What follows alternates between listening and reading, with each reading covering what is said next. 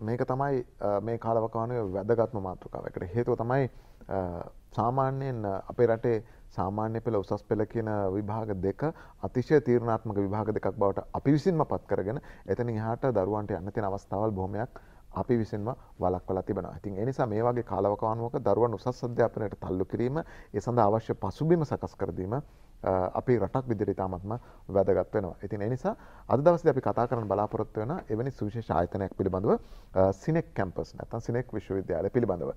මේ ගැන කතා කරන්න අප සමග සම්බන්ධ වෙ සිටිනවා ආචාර්ය ජානක ලියනගම. ඔහු පීඨාධිපති ඉංජිනේරු සහ තාක්ෂණික පීඨය. අයිබෝන් සර්. අයිබෝන් ආමන්ත. ආචාර්යතුමනි අපිට මුලින්ම පැහැදිලි කරන්න CINEC Campus එක ගැන යම්කිසි තොරතුරු ටිකක්. මොකද්ද මේ විශ්වවිද්‍යාලය? CINEC ආයතනයේ ලංකාවේ තියෙන පැරණිතම රාජ්‍ය නොවන විශ්වවිද්‍යාලය හැටියට මම හඳුන්වන්නට කැමතියි.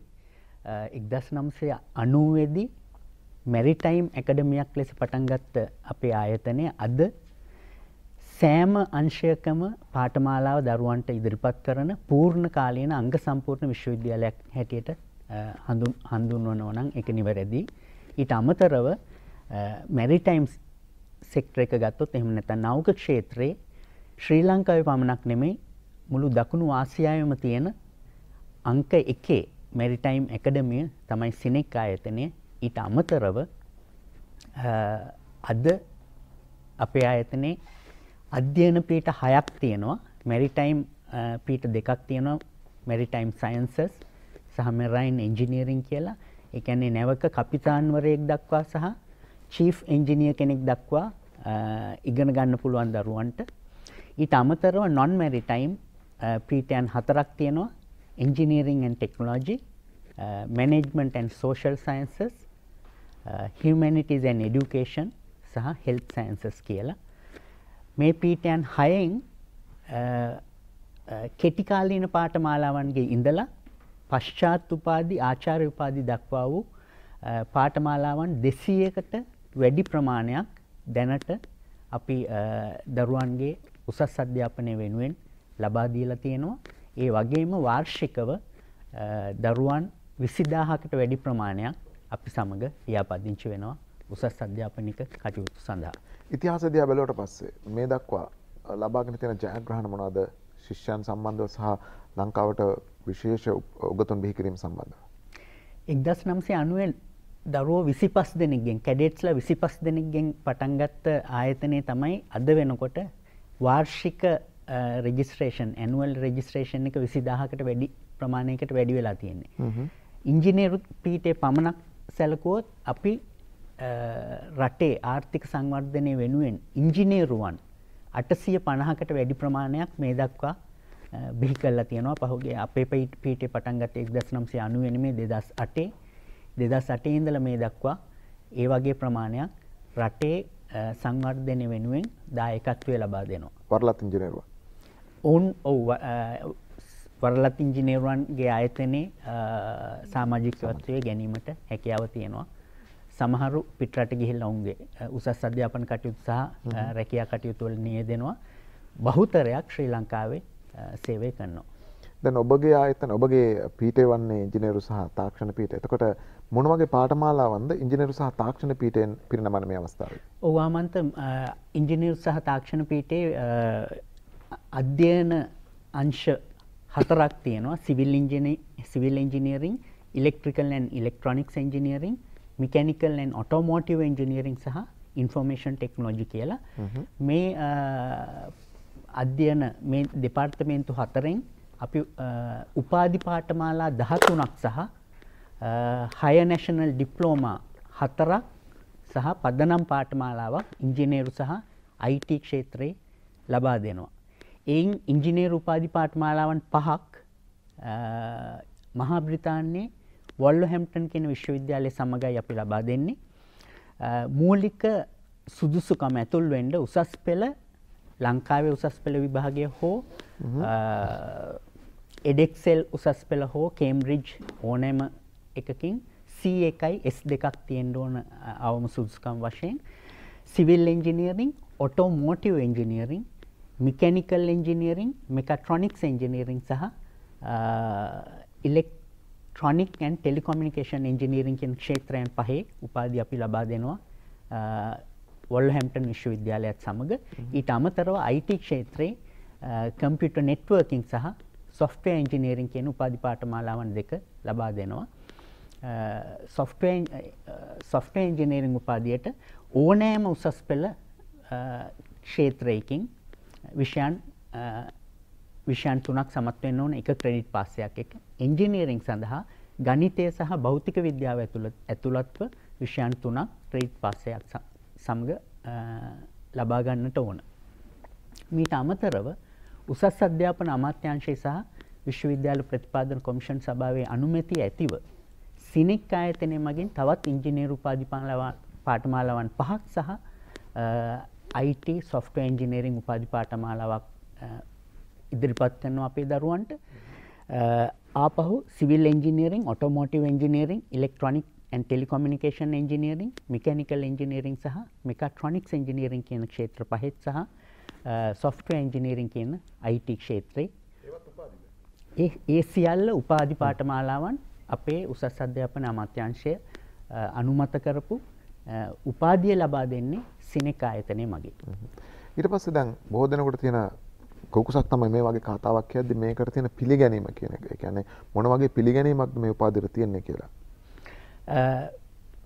වොල්වර්හැම්ප්ටන් උපාධි ගැන සඳහන් කරොත් ඒ සියලුම උපාධි මහා බ්‍රිතාන්‍යයේ තියෙන professional bodies, Institution of Mechanical Engineers UK, Institution of Engineering and Technology, Institution of Civil Engineers UK ඔය වගේ ආයතනවල පිළිගත් උපාධි ඒ හැමෝටම ඒ ආයතනවල සමාජිකත්වයේ ලබා ගන්නට පුළුවන් උපාධිය අවසන් කිරීමෙන් පස්සේ අපේ උපාධිය ලංකාවේ තියෙන උපාධිය අවුරුදු 4ක උපාධියක් ශ්‍රී ලංකා ඉංජිනේරු ආයතනය සහ වොෂින්ටන් අකෝඩ් කියන සම්මුතියේ අවශ්‍ය කරන මූලික අවශ්‍යතාවයන්ට අනුකූලව සහ ශ්‍රී ලංකා ක්වොලිෆිකේෂන් ෆ්‍රේම්වර්ක් එකකින් ලබා දීලා තියෙන උපදෙස් අනුව තමයි අපේ කරිකියුලම් එක හදලා තියෙන්නේ.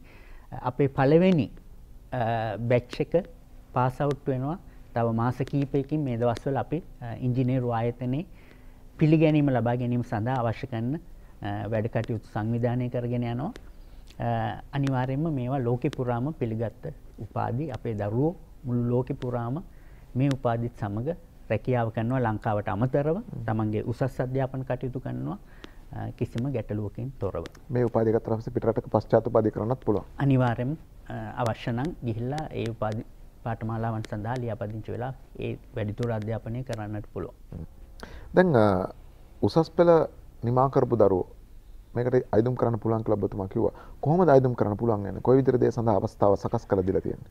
වාමන්ත උසස් පෙළ ලියලා දැන් ප්‍රතිඵල බලාපොරොත්තුෙන් ඉන්න හැම දරුවෙකුටම පුළුවන් අපි මාස 3ක වගේ වැඩසටහනක් නොමිලේ මේ දරුවන් සඳහා ඒ කියන්නේ ප්‍රතිඵල බලාපොරොත්තුෙන් ඉන්න දරුවන් සඳහා ආරම්භ කරනවා. ඕනෑම වෙලාවක CINEC ආයතනයට ගිහිල්ලා ඒකට දැන් උනත් ලියාපදිංචි වෙන්නට පුළුවන්.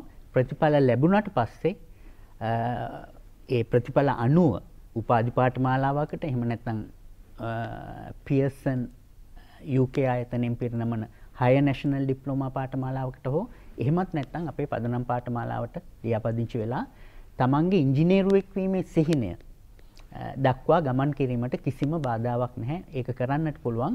හෙට සිකුරාදා උදේ 10ට තියෙනවා virtual open day එකක් විවෘත දිනයක් විශ්වවිද්‍යාලයේ ඕනෑම දරුවෙකුට හෝ දෙමාපියෙකුට අවස්ථාව තියෙනවා ටෙලිෆෝන් කෝල් එකක් දීලා අපේ විශ්වවිද්‍යාලයට Zoom link එක ලබා ගන්න පුළුවන්. එහෙම නැත්නම් Facebook පිටුවට CINEC එකේ ඇතුල් වෙලා මේ වැඩසටහන සමග සම්බන්ධ වෙන්නත් පුළුවන්. Tamanට තියෙන ඕනම ගැටලුවක් එතනදී පාඨමාලාවන් සම්බන්ධයෙන් අහන්නට පුළුවන්. හොඳයි. දුරකථන අංකය මම නිමා කරන්න කලින් කියන්නම්.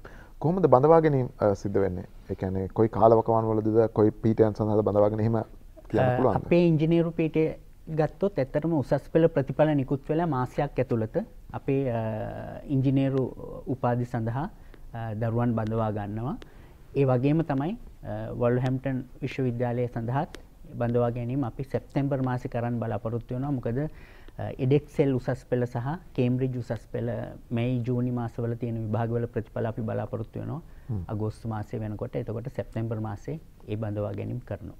ඊළඟට දැන් සමහර දරුවෝ අපි දකිනවා මේ ශිෂ්‍යත්ව අපේක්ෂා කරන අය ඉන්නවා. ඒ වගේම සමහර විශ්වවිද්‍යාල සුදුසු දරුවන් බලලා යට ශිෂ්‍යත්ව පිරිනමනවා. ඒ වගේ දේවලුත් තියෙනවද සිනෙක් විශ්වවිද්‍යාලයේ? අනිවාර්යයෙන්ම ආමන්ත හොඳින් උසස් පෙළ කරපු දරුවෙකුට උදාහරණයක් වශයෙන් A3ක් අරගෙන යන දරුවෙකුට අපි පළවෙනි අවුරුද්දේ පාඨමාලා ගාස්තුවෙන් 75ක ශිෂ්‍යත්වයක් ලබා දෙනවා. B3ක් තියෙන දරුවෙකුට 50ක ශිෂ්‍යත්වයක් ලබා දෙනවා. ඕනම කෙනෙකුට. ඕනෑම දරුවෙකුට. ඊට අමතරව පළවෙනි අවුරුද්දේ තමන් GPA එක 3.7ක නැත්නම් ෆස්ට් ක්ලාස් එකකට ඉගෙන ගත්තොත් දෙවෙනි අවුරුද්දේ ටියුෂන් ෆී එකෙන් 50ක ශිෂ්‍යත්වයක් දෙනවා. ඒ වගේ අවුරුදු මුළු කාලය පුරාම හොඳින් ඉගෙන ගත්තොත් අපි ඒ දරුවන් දිරිමත් කරන්නට අනිවාර්යයෙන් මේ ශිෂ්‍යත්ව ක්‍රමය හදලා තියෙනවා. ඒ වගේම මේ අධ්‍යාපන ලැබීමේ වාතාවරණය ගැන බොහෝ විට කතා කරනවා අද කාලවකවානුවේදී. විශේෂයෙන් අර දරුවන්ට අධ්‍යාපනයට අධ්‍යයනයට සුදුසු ඒ වගේම ප්‍රායෝගිකව ඉගෙන ගත හැකි වාතාවරණයක් ගැන. ඒ සම්බන්ධව කතා කරද්දී කොහොමද සිනෙක් විශ්වවිද්‍යාලය ඉදිරියෙන් ඉන්නේ? මම බොහොම ආදරයෙන් මේ සියලුම දෙමාපියන්ට සහ දරුවන්ට තමන්ගේ අනාගත බලාපොරොත්තු සඵල කරගන්නට මේ අවස්ථාවන් හොයන අවස්ථාවක ආරාධනා කරනවා මාළඹේ නගරයට නුදුරින් අක්කර 10ක විතර මනරම් පරිසරයක පිහිටලා තියෙන CINEC කැම්පස් එකට එන්න අපේ තියෙන පහසුකම් බලන්න දරුවන්ගේ අධ්‍යාපන කටයුතු පමණක් නෙවෙයි එක්ස්ට්‍රා කරිකුලර් ඇක්ටිවිටීස් සඳහා තියෙන පහසුකම් දිහා බලන්න අපේ කාර්ය මණ්ඩලයත් එක්ක ගුරුවරු එක්ක කතා කරන්න අවශ්‍ය කරන ලැබ්ස් වලට යන්න තියෙන පහසුකම් දිහා බලන්න එහෙම බලලා තමන්ගේ දරුවන් පිළිබඳව තීරණයක් ගන්න මට 100% විශ්වාසයි CINEC ආයතනයේට ඇවිල්ලා අපිත් සමග සාකච්ඡා කරන කිසිම දෙමාපියෙක් තමන්ගේ දරුවා CINEC ආයතනයේ ලියාපදිංචි නොකර එයින් පිට වෙන්නේ නැහැ කියන එක.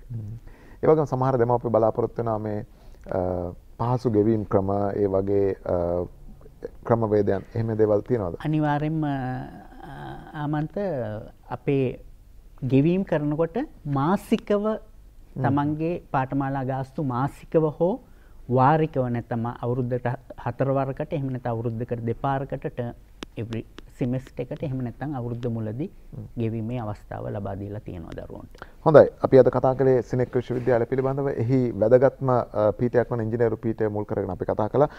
මේ කතා බහට එකතු වුණේ ආචාර්ය ජනක ලියනගම පීඨාධිපතිතුමන් ඉංජිනේරු පීඨේ. ඔබට මම තොරතුරු සඳහන් කරන්නම් විශ්වවිද්‍යාලය සම්බන්ධ කරගන්න අවශ්‍ය නම් සිනෙක් විශ්වවිද්‍යාලය millennium drive IT Park Malambe මේ ස්ථානයේ තමයි පිහිටා තිබෙන්නේ. ඔබට ඒ ස්ථානයට ගිහිල්ලා නරවන්න ඒ වගේම ගැන තොරතුරු ලබා ගන්න හැකි ආකාරය පිළිබඳව සඳහන් කළා. ඒ වගේම දුරකථන අංකය සටහන් කරගන්න. මේකට තමයි ඔබ ඇමතුම් ලබා දිය යුත්තේ ඕනම තොරතුරක් ලබා ගැනීම සඳහා 0114 486 400 0114 486 400. ඒ වගේම වෙබ් ලිපිනය www.cinec.edu ඔය වෙබ් අඩවියට ගිහිල්ලා තොරතුරු ලබා ගැනීම හැකියාවක් තියෙනවා. බොහොම ස්තුතියි ඔබතුමාට. ආයිබෝන්. බොහොම ස්තුතියි. ආයිබෝන්.